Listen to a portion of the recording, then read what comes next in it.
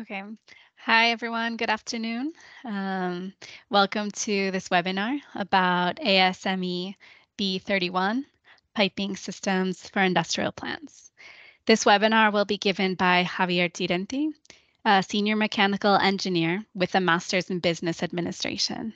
He has over 20 years experience in the design, calculation, and production of mechanical equipment, such as pressure vessels, heat exchangers, storage tanks, piping systems, and other structures in general. He has extensive experience teaching specialized training courses, both in person and online. Javier is also an ASME authorized instructor. During this webinar, we'll discuss the essential aspects that determine good development of piping systems. We'll mention the following topics: optimum diameter, main applicable codes for piping systems, wall thickness estimation, materials, joints, flexibility.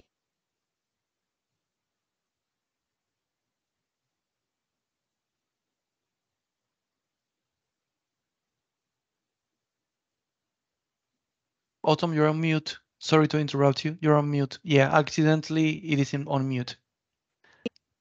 I don't know at what point I was on mute, but Yeah, it is not a problem. You were just mentioning these essential aspects of piping okay. development. Great. Yeah. So the things that we're going to discuss in the webinar will be the aspects that determine good development of piping systems, mentioning the following topics: optimum diameter, main applicable codes for piping systems, wall thickness estimation, materials, joints, flexibility, and supportability. We do remind you that the webinar will be recorded and that as of tomorrow, it will be available on our YouTube channel, Arveng Training and Engineering. Also, at the end of the presentation, we'll have a Q&A session where you can ask Javier the questions that you have either through the chat, or you can use the hand raise feature in Teams and ask it directly. All right, so now it's time to begin. I'll pass things over to Javier. Javier, good afternoon. Good afternoon, Autumn. Thank you so much for this kind introduction. And hello Fantastic to then. everyone that's here. So you are passing the witness to me, so I Yep. can start. Fantastic. Okay. Thank you. Great. Thank you so much for this beautiful introduction. So, good afternoon, good morning, good evening, everybody, depending on uh, which part of the world you are joining in today.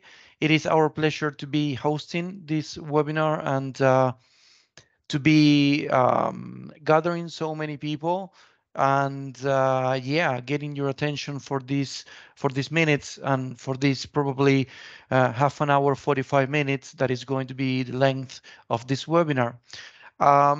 We are conducting a series of webinars aimed at answering the, let's say, most asked questions regarding design of mechanical equipment, piping systems, static equipment, rotating equipment, and so on and so forth. In this case, we are going to be discussing about ASME B31.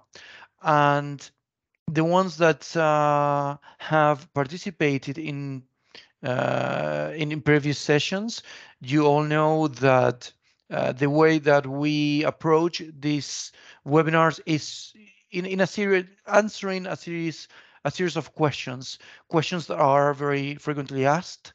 And we think that in this way, by answering questions, the most important topics are addressed, and at the same time, these questions usually trigger some other ones. So by all means, feel free to raise your questions at the end of this webinar.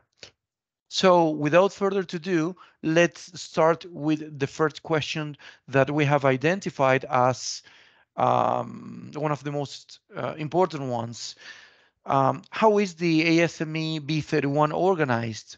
Well, we all know that there are several piping systems design codes.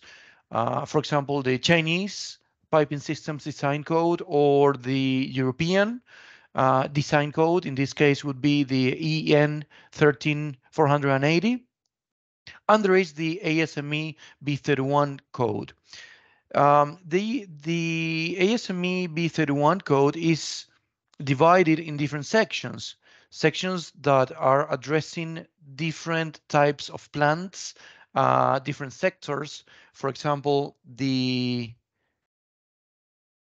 B31.1 power piping, or B31.3 process piping, or B31.12 hydrogen piping and pipelines. So let's go a little bit deeper and explore some of the most well-known sections within the ASME B31. And we can start with 31.1.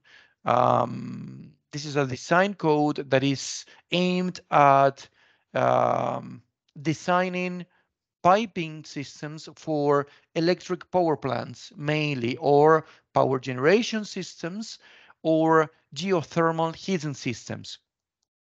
Then we can move to B31.3, in which case we are going to be speaking about designing piping systems for oil or paper or textile refineries or petrochemical plants.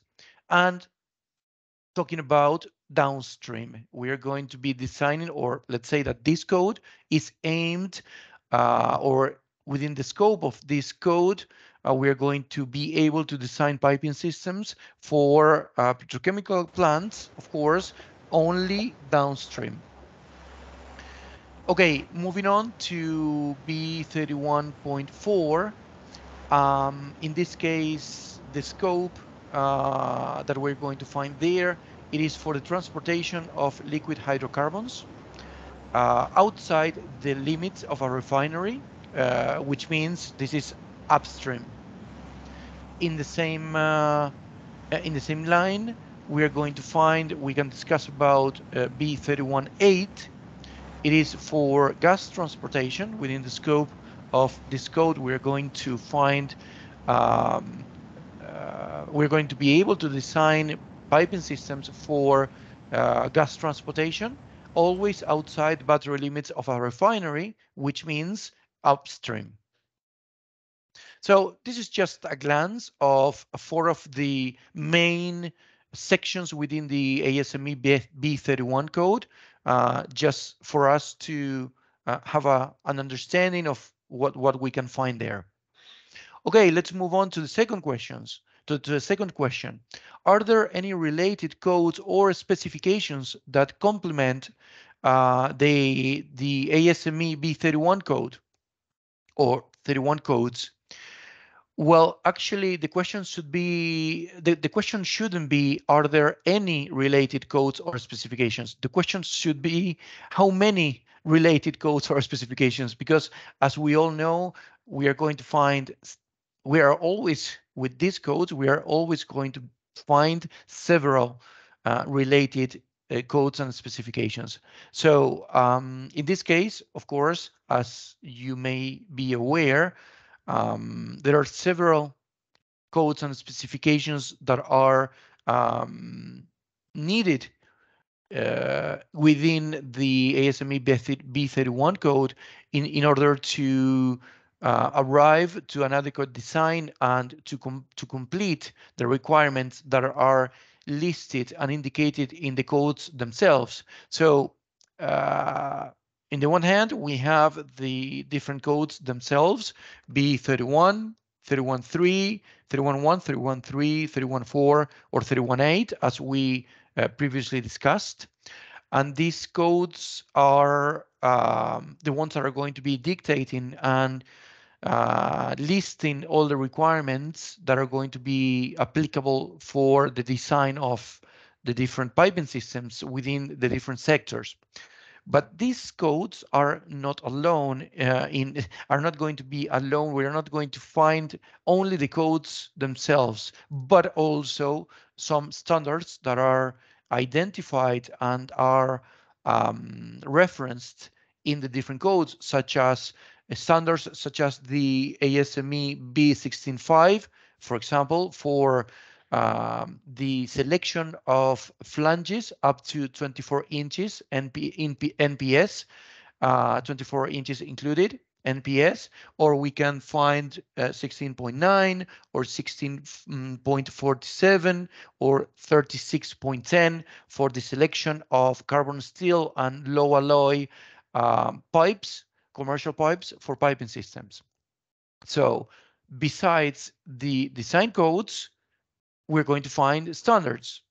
At the same time, we're going to have to be dealing with material designations and the selection of different materials for our piping systems. In this case, I am referring to ASTM materials, which need to be selected in order to um, be working or applied to the pipes that we have previously selected in the step, the previous step, as I was mentioning. So we have design codes, we have standards that are going to go along the design codes. We have materials that are going to be needed at the same time in order to define the different elements and components of a piping systems. And there are also some other standards or specifications that might be applicable, such as API 5L, for example, for pipes, commercial pipes, or API 6D or 600, some other specifications or standards from other organizations, such as the American Petroleum Institute, that in this case are completely accepted and are referenced in the body of the design codes themselves. So as you can see, there are several references that need to be um, identified and checked prior the development of any design. But to complicate things a little bit further, there are also some other standards from the MSSSP organization or some other, let's say, norms or specifications from AWS in terms of welding, for example. As you can anticipate, this is not going to be an easy task. Putting everything, all these uh, codes, specifications, standards, norms, putting everything together, shaking it up, and getting the end result that is a unique document that contains all the requirements for the design of piping systems, that is not a straightforward nor an easy task. So it is something that we need to dedicate and allocate some time at the beginning of each project in order to understand what the requirements of all these documents are, and then produce a document containing the design criteria for a specific project that is a must, that is almost a must in every single project in order to understand and to have all the requirements in one single document.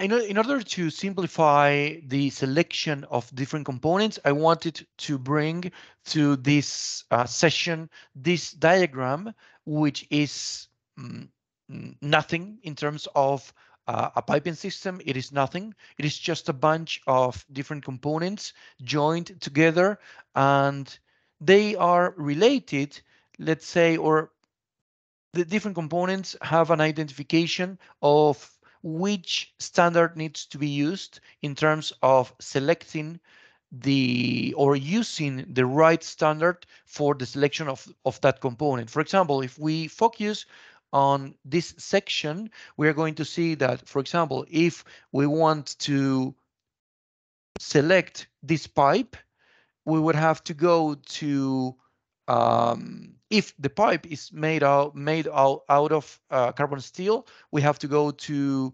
B36.10, and if the pipe that we are trying to select it is made out of stainless steel, we have to go to B36.19.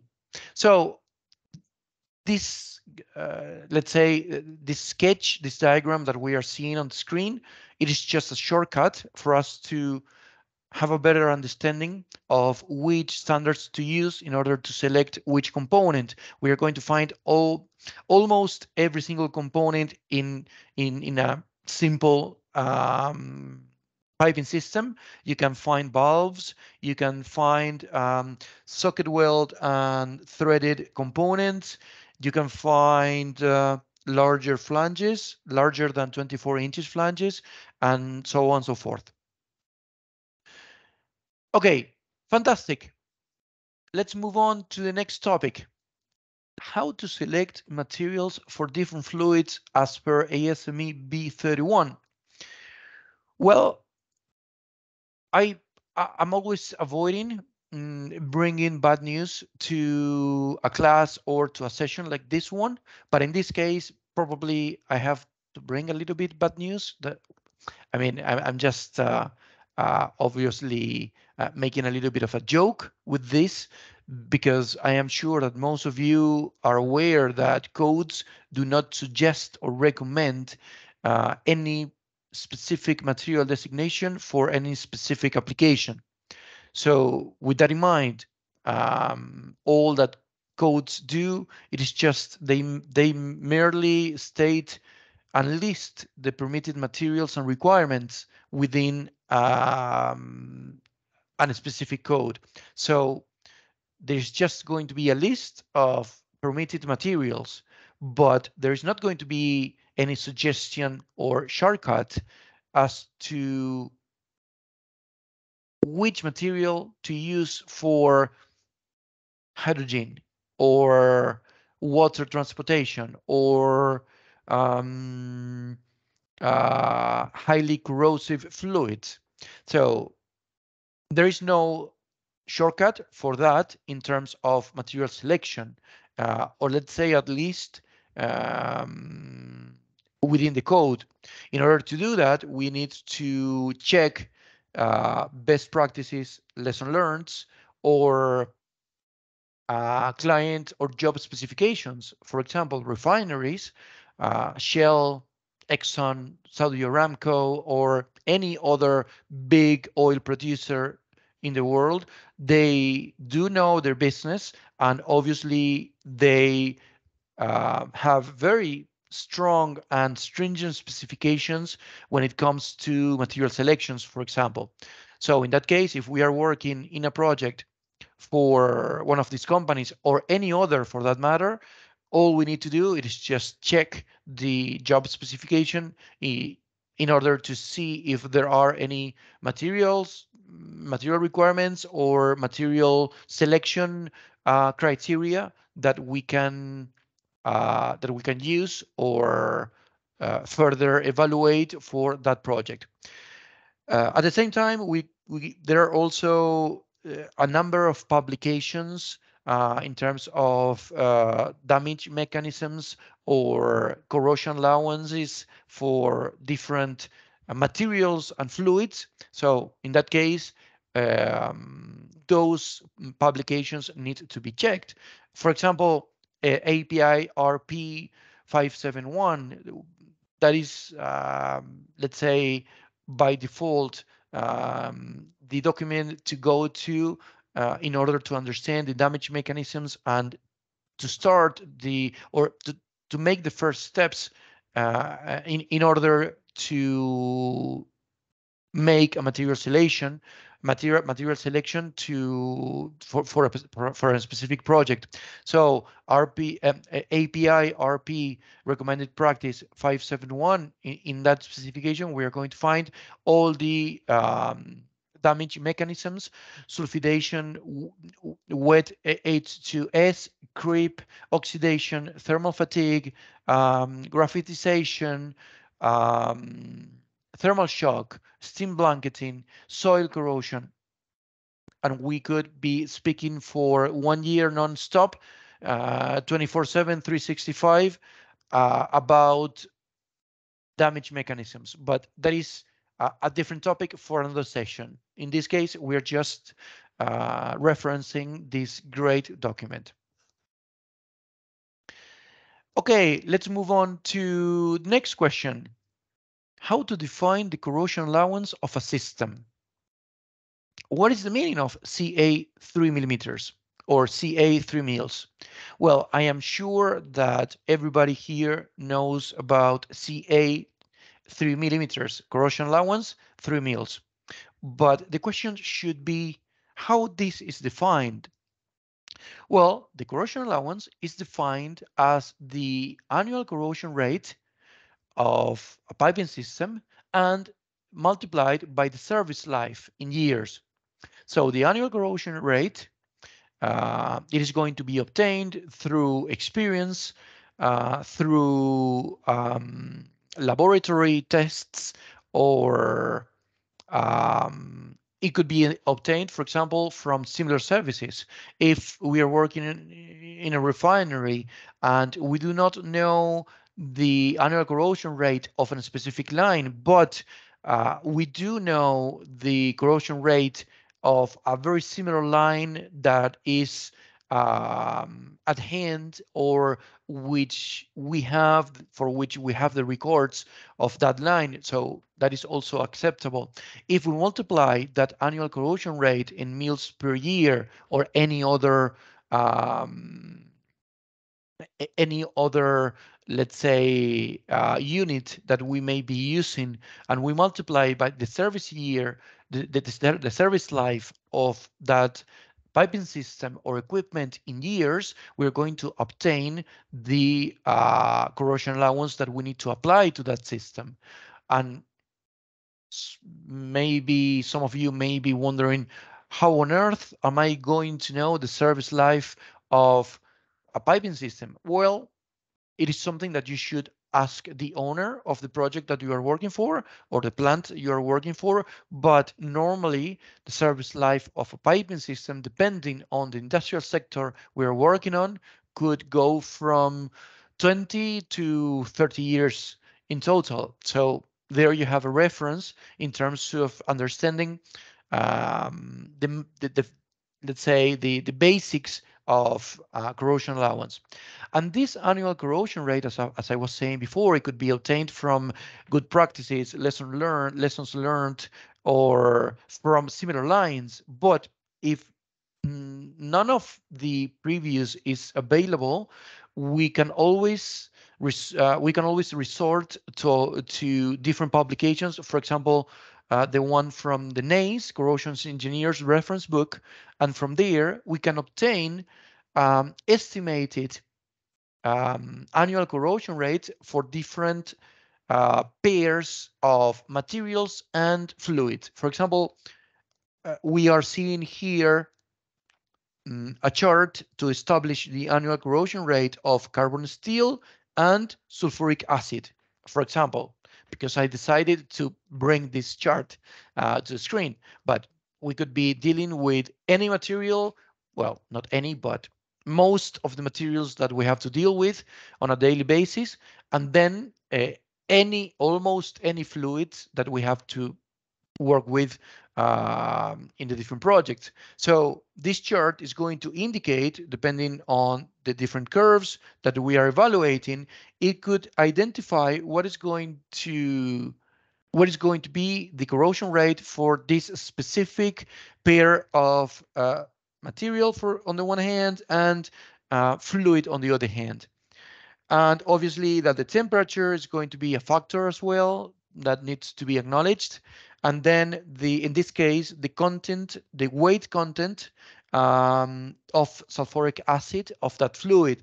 That being said, we are going to obtain an annual corrosion rate. For example, we can see there 50 MPY. MPY, these are micro inches per year. So if you need to use metric units, you just translate or convert micro inches per year to mils per year, and there you go. You have the annual corrosion rate for that combination. And this is just an example, of course, that it would be too much of a coincidence if you would need to use or you would need to know this corrosion rate of this material and this fluid. But this is just an example of what you can achieve or you can expect um, with this type of references. Excellent. Let's move to the next one. Are there any differences between materials for piping systems and pressure vessels? Well, this is a very, very common and frequent question because we need to we need to be clear about the ASME committees. There are several committees that take care or develop different areas. On the one hand, we have the Boilers and Pressure Vessels Committee, which is going to obviously deal with boilers and pressure vessels. In this case, materials are selected as per ASME Section 2, Boilers and Pressure Vessels Code, Section 2. On the other hand, we can find we're going to find B31 Piping Systems Committee. In this case, obviously, the aim of this committee is the design of piping systems, and the materials are going to be defined as per ASTM volumes. The American Steel and Testing Materials, the American Society for Testing and Materials, sorry, um, in different volumes is going to, or we're going to find materials listed, ferrous materials, non-ferrous materials, for different components for us to work with in the design of piping systems. And let's dig a little bit more in this, or let's say in the differences of these two organizations, or in the materials produced on the material designations or requirements produced by these two organizations. On the one hand, we have ASME, American Society of Mechanical Engineers, or on the other hand, we have the ASTM, the American Society for Testing and Materials. In one case, materials are going to be designated as SA 106, for example, for a carbon steel pipe. If we go to ASTM, we're going to find that materials are designated as A106 for the same pipe and the same material. That is the difference between these two committees.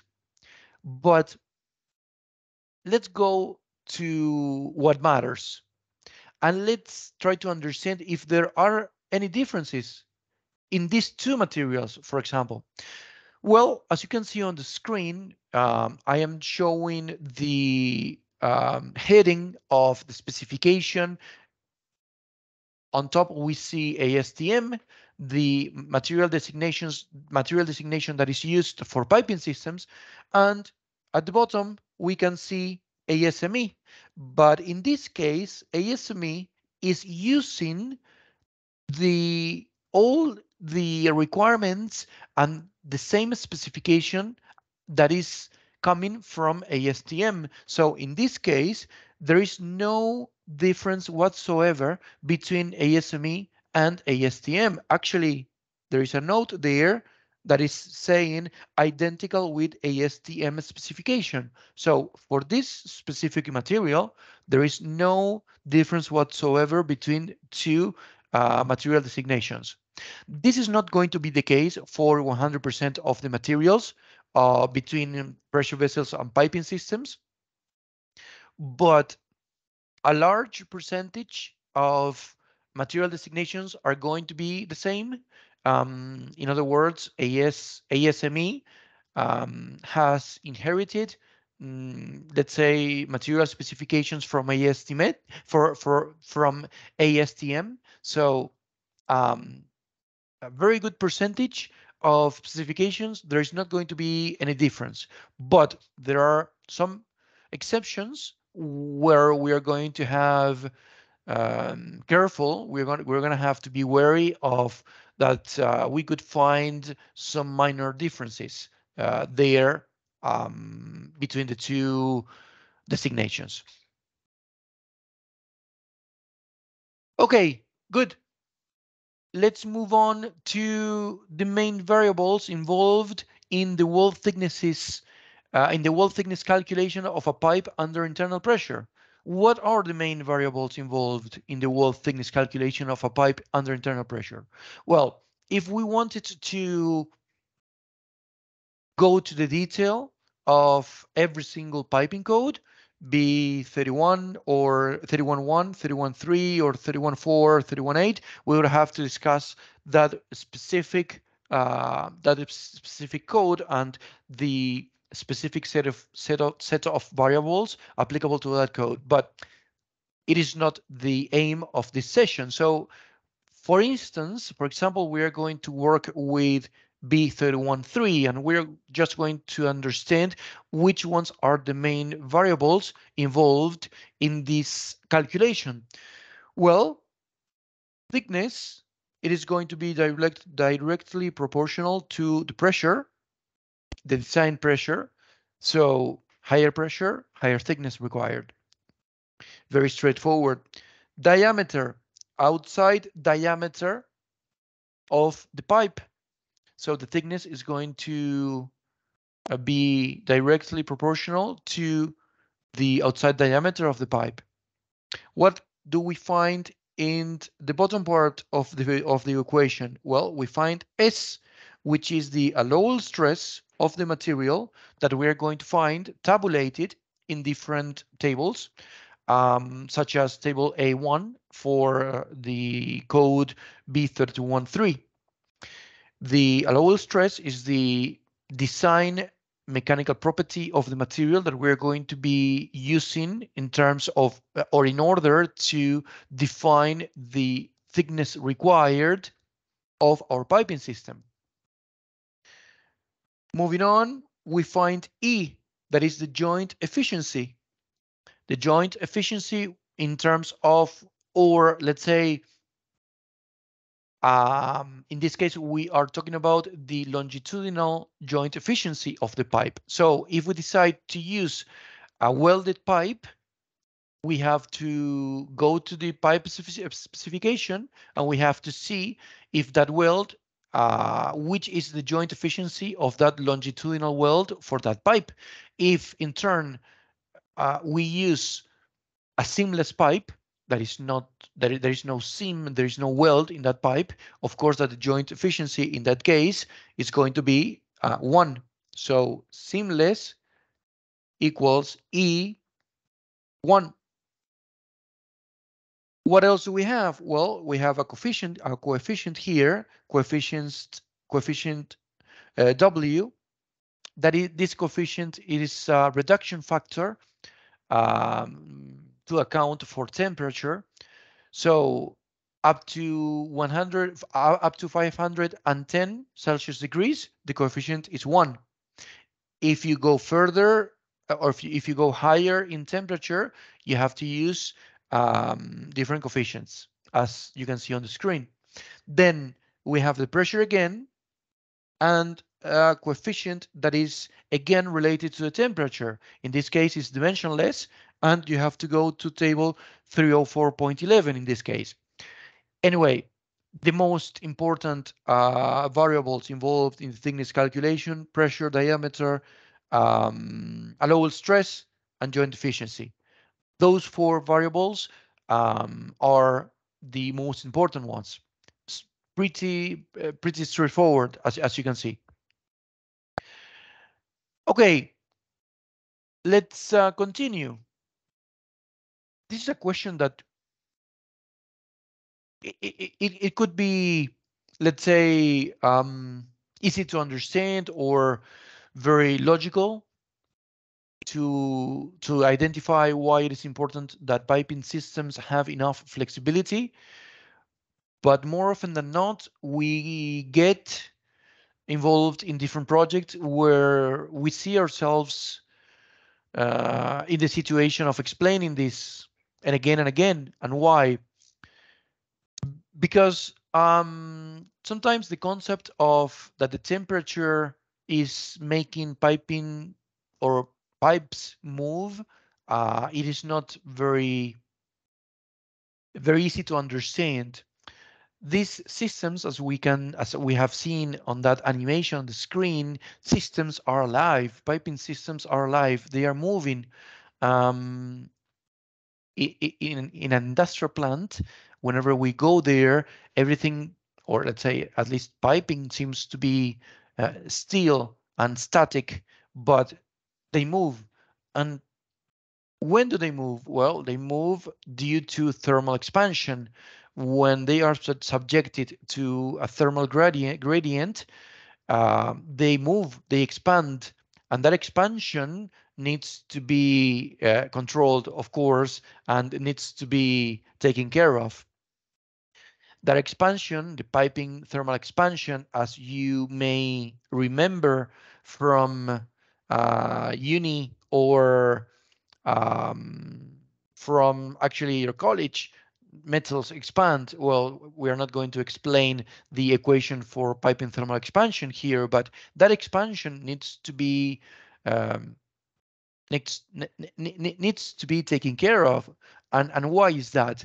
Well, it needs to be taken care of because if a pipe, it is subjected to a thermal gradient, and somehow the pipe cannot move, cannot expand because of supports or because of the restraints of the system, there is going to be a force that is going to be induced in that pipe. And that force, it is what we are seeing on the screen. Again, this is not the, let's say, the moment to be explaining stress and strain and Hooke's law. Uh, by the way, it's something that is very basic, and I am sure you all know. But if we do some if we replace those equations and we try to isolate the force that is induced in a pipe that is trying to expand, but due to the restraints of the system cannot do it, there is going to be a force that is going to be induced in that pipe. And that force, it is what we see on the screen. And believe me, that force is huge. The induced force is huge when a pipe tries to expand, and due to the restraints, it cannot do so. The force that we can see at the ends of that pipe are going to be incredibly high. That is why we need to control and we need to take care of the expansions. And how do we take care of the thermal expansions of the pipe? Well, by increasing flexibility in the piping system. So how to compare or how to increase the flexibility to a piping system? Well, there are several ways to increase piping flexibility. One of them would be to add an expansion loop.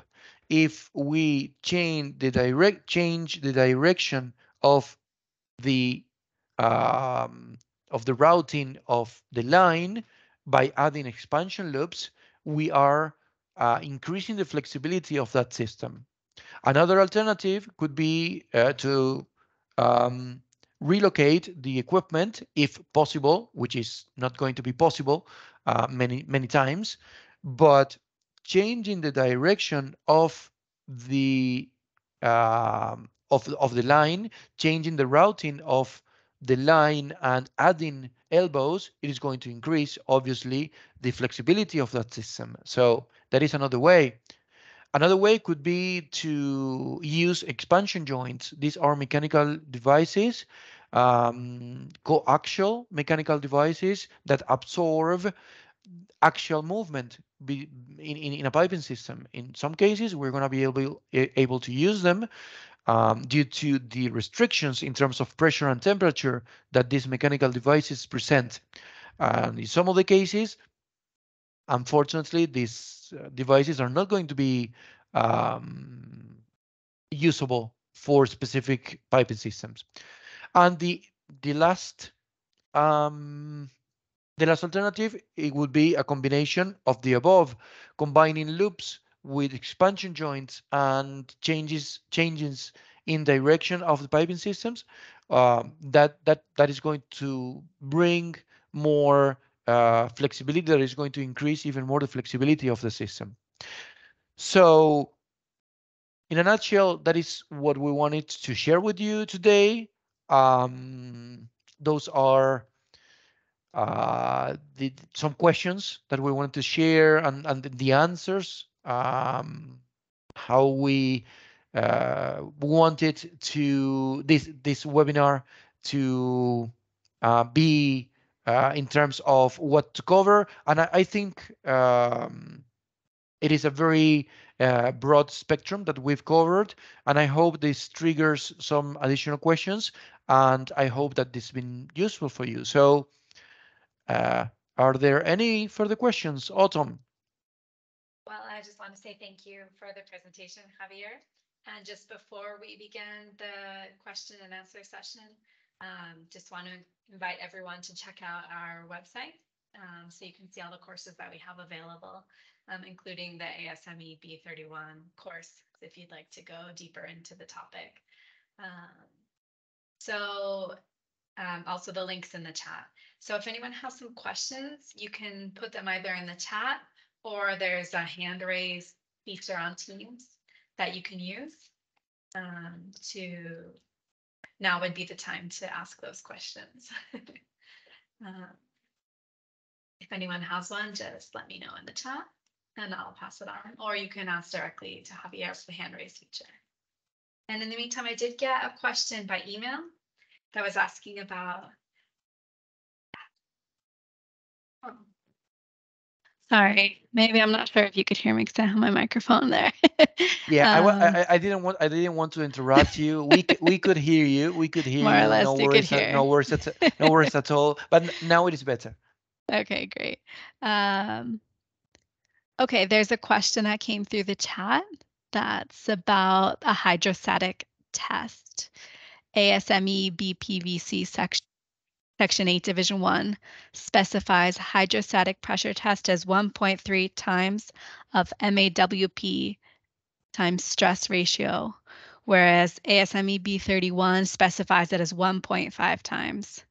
That, why is it, what's the difference between 1.5 and 1.3?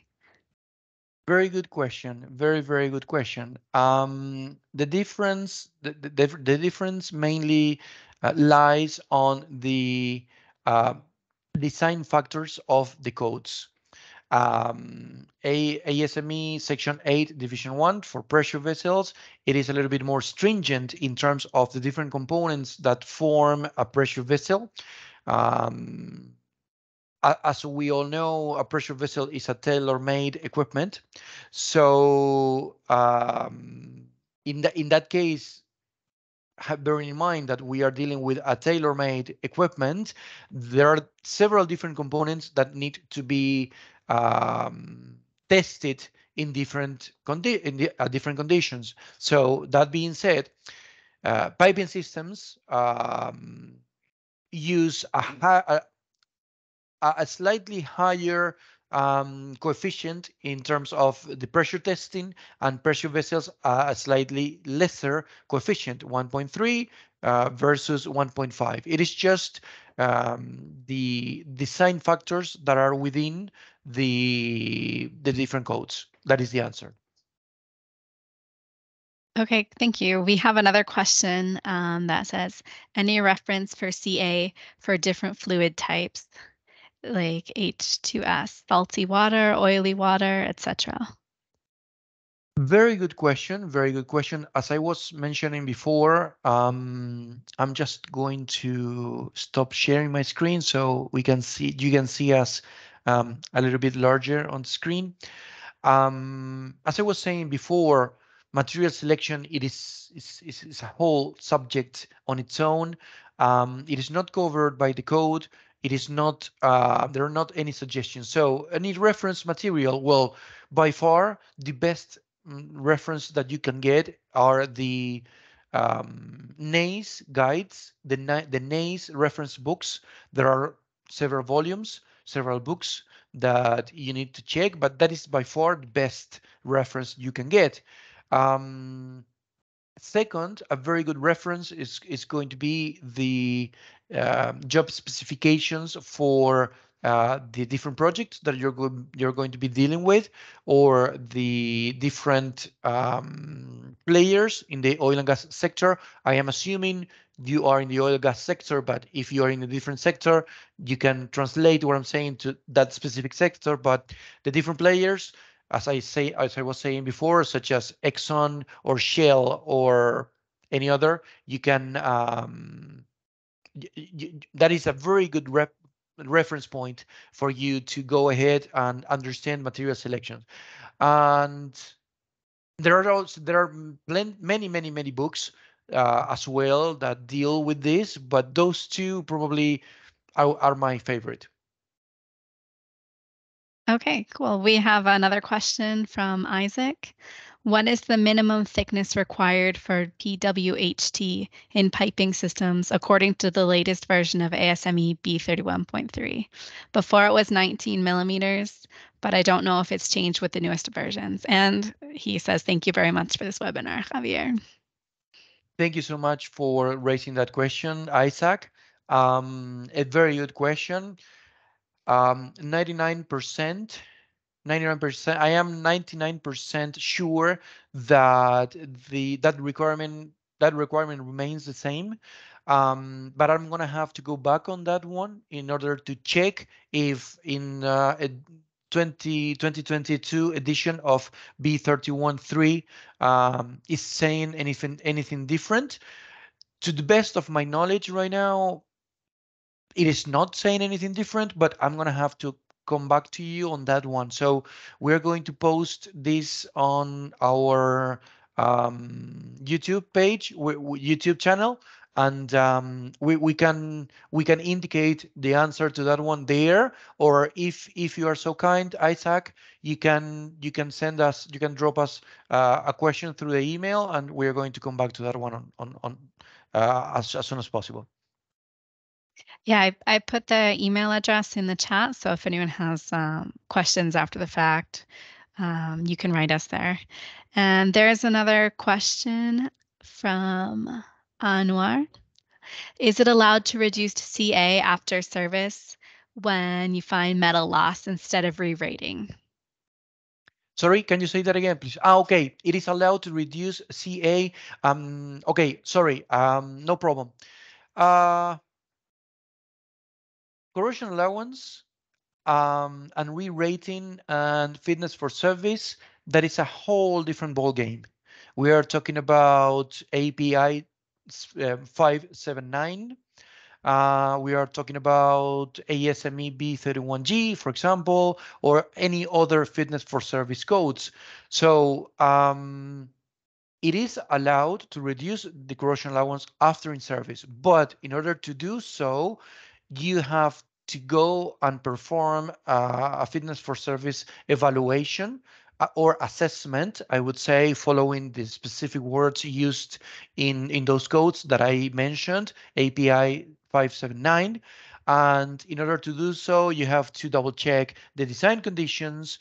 You have to go over an assessment that could be quite extensive, depending on if the corrosion is localized or is a general or uniform corrosion that is present on the piping system, and so on and so forth. So can be done, yes, it can be done, but it needs an assessment, a fitness for service assessment.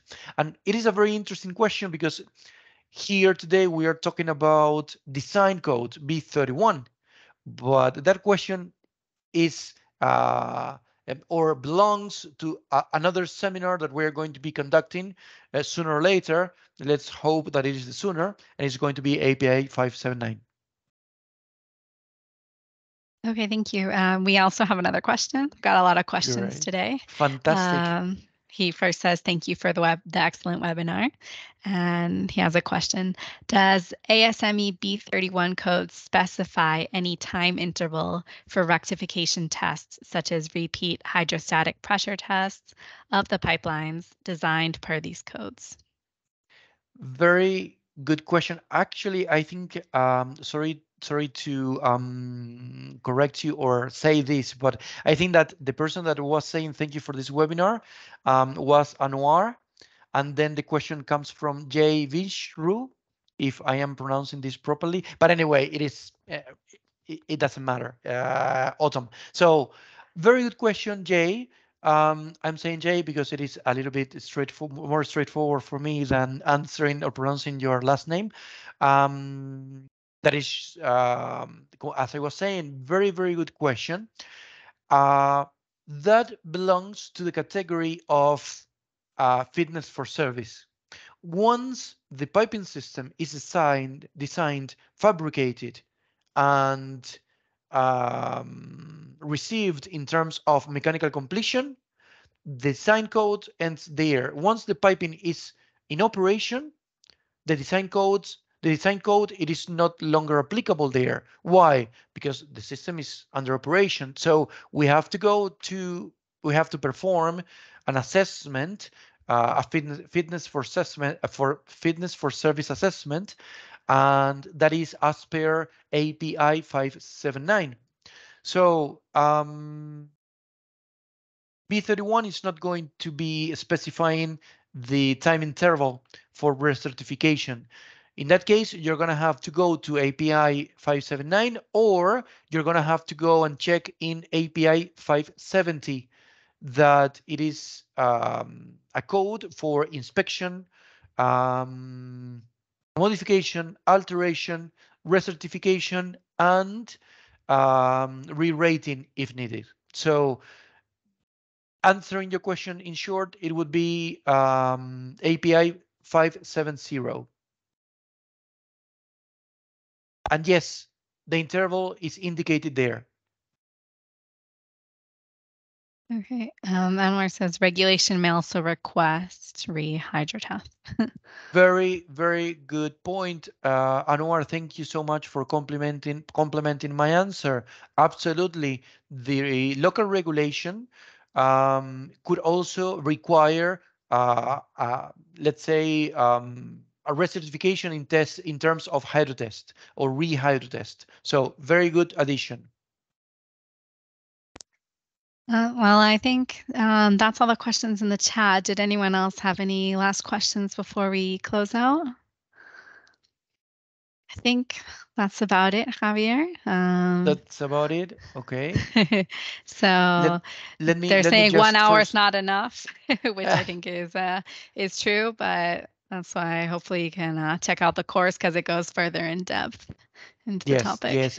We know that 1 hour is not enough. We try to bring this humble knowledge to you as much as we can, but as you all know, time is tight for everybody. Schedules are very, very tight. But anyway, always a pleasure. And I wanted to take the opportunity to thank you all for attending to this webinar. It is always a pleasure for us to see so many people in the webinar, and let's hope that we can see in the next one. I know that Autumn has a very important message for you. Yeah, well, first of all, I wanted to thank everyone again for joining us and encourage you to have a look at our website. Again, we have a lot of courses available, and we do have a course about ASME B31 because we know 1 hour is not enough to get into the topic in depth. But hopefully this was helpful. And also just to remind you that as of tomorrow, this webinar will be available on our YouTube channel. It's Arving Training and Engineering, the same name. So we'll send out an email with the link once it's ready, and you can check out our channel because we upload other things apart from the webinars that are useful resources for everyone in the industry. So thank you all for coming, and we hope you have a nice rest of your day wherever you might be located, and we hope to see you at our next webinar. Thank you so much, everybody. Thanks for attending. See you in the next one. Okay, bye everyone. Bye bye. Thank you.